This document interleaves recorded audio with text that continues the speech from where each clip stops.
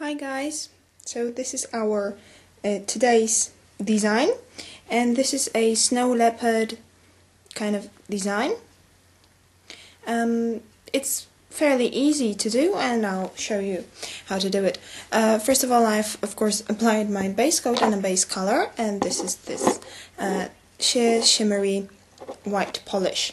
And now we need a silver one, light silver, and our sponge, of course. Again, yeah, I know you're probably bored with my sponge designs, but still we apply the polish onto the sponge and onto our nail.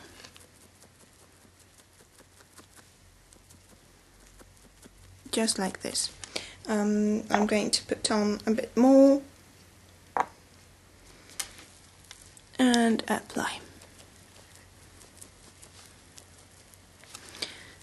Of course, you can clean your cuticles up in a moment. Okay, so this is it, and I'm going to wait for it to dry. Okay, and I forgot to show you in the beginning of the design that this is what inspired it, and this is a top I got from Mango. So that was the inspiration. Okay, now it's dry. We need a darker silver polish, and again the sponge, and the thing is the same as always.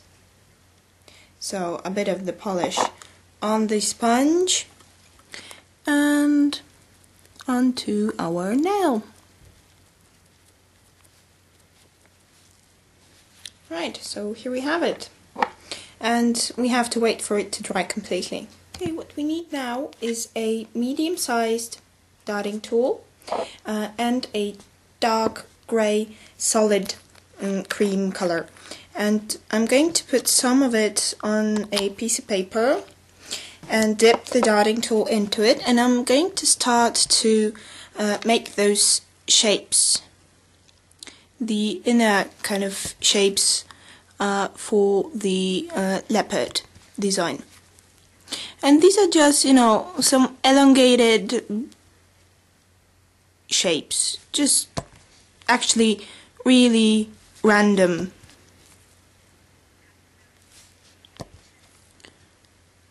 Okay. Right, so that's going to be enough. And now I'm going to wait for it to dry again. And now we need this very fine, the smallest dotting tool. And I'll put a link to the site where I got these and where you can get it. So this tiny dotting tool and a black polish. And I'm going to put something on a some of it on a piece of paper again, and dip the fine little dotting tool and start outlining the shapes that I've made. And this is again quite random. All of them are different, and the thing is that you should not encase like the entire dot.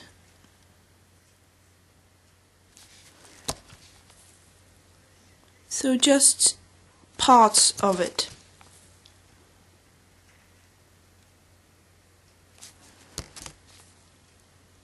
Just like two sides.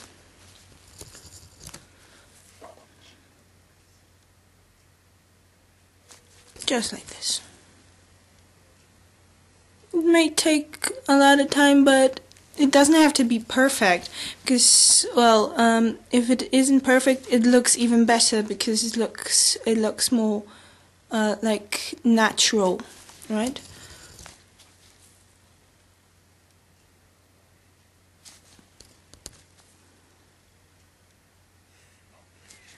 I'll have to reapply the polish. I took too little of it. Right.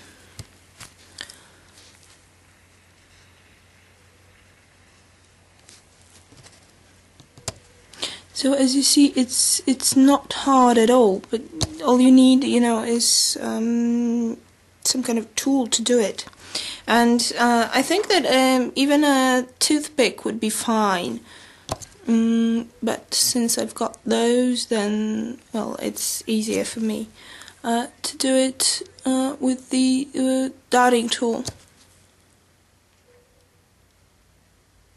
Okay, so you've kind of outlined them, and now just in between I'm going to place some random lines, elongated spots, for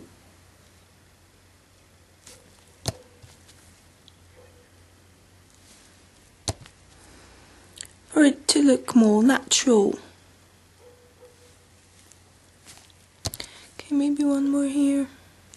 Okay, so now that this is done, we have to wait for it to dry again. And now that it's dry, I wouldn't be myself if I didn't put on some glitter. So, a very delicate glitter. This is of course optional, you know, but I love glitter and, well, I needed some sparkle. So, this is very, very delicate. It's not, you know, there's not too much of it. So it just gives you, and remember to seal the free edge.